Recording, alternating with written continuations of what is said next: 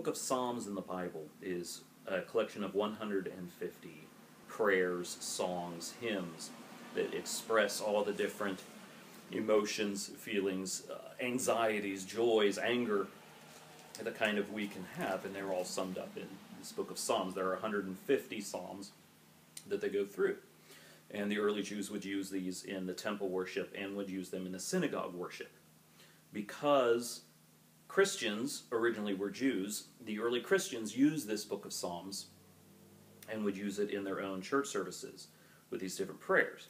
The earliest monks who went out into the desert to pray, and all the different forms of monks who went through, used this book of Psalms and would either pray all 150 in a day, or kind of split it up. Saint Benedict, who founded the Western Empire form of monasticism, took the 150 Psalms and spread them out over a week or two that you could go through it. Today, all priests and nuns still vow to pray this same way of prayer, and so we pray 7 times a day, and we go through mainly the book of Psalms with other readings, and it takes 4 weeks to go through it, that we get through it. Early church as well, once you get past the fall of Rome and that kind of stuff, you get the 600s, 700s, and 800s, the Dark Ages in Europe, people no longer know how to read. A lot of people now, clergy did, but some other people didn't know how to read. But they still wanted to pray, and they still kept up the devotion of prayer. And because there were 150 Psalms, that number 150 still stayed together. The use of prayer beads comes in, and there's the Buddhists have prayer beads. Greek Orthodox always have prayer beads, and these come together to play. That they would use these. It's a way of counting how many prayers you're on without like stopping or holding up your fingers. But you can just meditate, and there's a physical reminder in your hand of where you're at. So the Rosary comes into play from that. Comes into play from wanting to pray but not being able to read. So people can learn the Our Father and the Hail Mary, and early on, if they couldn't read anymore, they would have beads so that they could go through 150 Our Fathers. And that was kind of this similar devotion and intention to praying all of the Psalms. You have St. Dominic and the early Dominicans with the devotion to the Rosary as it develops. You also, at the same time, about the 1210s, 1220s, you have St. Francis of Assisi and his friars. Some of them couldn't read. So at the prayer times when the priests and those that can read are praying the Psalms, the lay brothers that could not would be able to pray a certain number of Our Fathers. Around the same time, we see a greater devotion to our Blessed Mother, and so the Hail Mary becomes popular as well. So we see the Hail Mary coming in, we see Our Father coming in, we see people not being able to read, and we see history of prayer beads. And this all comes together into one, into the Rosary. So the form of the Rosary that we have today, all of you should have gotten in your family packets about 6 weeks ago, a Rosary that you have it. And where this comes from is, when you go around, there's kind of 5 groups of 10 beads that go around. You'll see that they're separated. There's 5 groups of 10 with a bead between. If you go around once, 5 times 10 is 50. 3 of those is 150. So that's kind of where the history comes from, that it's the 150 for people that couldn't read. But also this is, it develops into a parallel devotion that we can pray the Rosary, as well as kind of either having our eyes closed or going throughout our day and still having the Rosary together.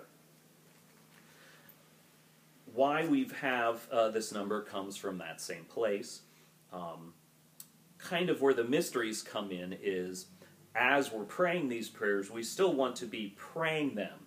And as we said, the Psalms have a way of going for emotion and feeling and anxiety, anger, happiness. And we still want to do that.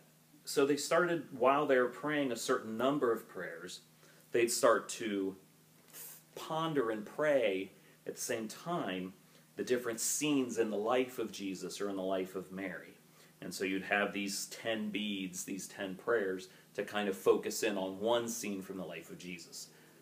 Long times go by, hundreds of years, and they kind of start to become normal of which ones we pray and which ones we don't.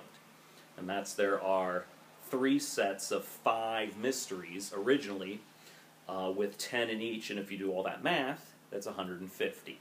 Now there's some extra prayers between, but that's how we do it. But it all starts with a series of 10 beads. And this is just this little portion of time to kind of meditate on the life of Jesus, the life of the Blessed Mother. Now exactly how to pray, what that looked like, it's all in your books. If you are grades 3 to 6, you get the Venger weekly handout, and it's on page 7. It's got a thing. In the handbook, it's on page 54. It teaches you how to pray the Rosary and what the mysteries are. And if you are in the younger grades, kindergarten, 1st or 2nd, it's in your book. It's on page 48 and 49. But 48's got a nice diagram of the Rosary and explains it. So how it starts is, at the end, there's a crucifix, and we start with it. It's a cross, so we make the sign of the cross with it. In the name of the Father, the Son, and the Holy Spirit. And then we pray the Apostles' Creed. Now, that's a big, long prayer, and if you don't know it yet, that's okay. That we pray an Apostles' Creed. Then there's one bead by itself. When you make these, you got to get the spacing right. There's one bead by itself. And that's when you pray an Our Father. And while you're praying that, it's kind of the intention that you have for the whole Rosary. If I'm praying for someone in the parish that's sick or having problems, I'll kind of bring them to mind and then pray the Our Father. If it's for everyone in the parish, or if it's someone in your family that's sick, or that you're really happy about in Thanksgiving for something in your life, you can pray the Our Father. Then, clumped together, there are 3 beads, and you pray 3 Hail Marys. And normally we offer them up for faith, hope, and charity. 3 beads to get those virtues. Then a glory bead. Then we start, there's 1 bead by itself. And that's the first to start a decade. A decade means 10. So the first decade, and this is where the mysteries come in. We can see that there used to be 3 sets of mysteries, which we've got 150. But Pope John Paul II added a 4th set. So we have the joyful mysteries. There are 5 in there. You can go around. Joyful mysteries are the mysteries that you ponder Jesus as a baby, as a little boy. The luminous mysteries are kind of Jesus' public life. The sorrowful mysteries are Jesus' suffering, passion, and death. And the glorious mysteries we get to look at as resurrection and our life in heaven. So you start kind of announcing the first joyful mystery, the Annunciation. Then you've got 10 Hail Marys. You do Hail Mary on each bead. And on each of these, while you're praying it, you know the Hail Mary so well. So your mind is just traveling while you pray this, and you can focus in on what does it mean that an angel visited Mary? What does it mean to accept that you will bring to birth the Savior of the world? What must that have felt like for her? And there's all different ways to meditate upon it. And then when you come to the 10th, and you're done, you pray a Glory Be, and then you'll see on the Rosary, you come to a next set. There's a new Our Father bead, and you do the 2nd mystery, and you go all the way around.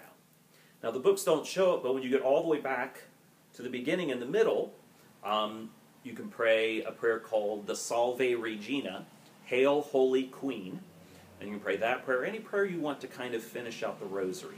Now some people, when they're praying by themselves, might go another one around for an intention, or they might have other prayers that they prolong it with. But it's all about your private devotion. But the whole thing is, it's a way, while we're praying something, we can kind of be doing other things. We can be going for a walk. It's just in our hand. We're just relaxing. Or we can really close our eyes and focus on it. And it's a great way to meditate and think about the life of Jesus, the life of Mary, what that means for our own life, but also saying prayers for other people that are in need. And it all just starts with 10 little beads that my great-uncle Adelmo taught me about 25, 30 years ago to make.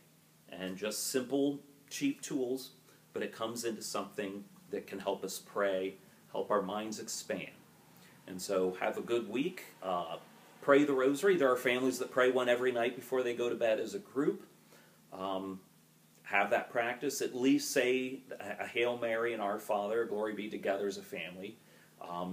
And just start the practice. Every night, these are the prayers we say. Every Sunday, this is the Mass we go to. And this time of the week, if it's not Wednesday, this is when we take a little time, open up our books, watch a video, and learn a little bit more about our faith.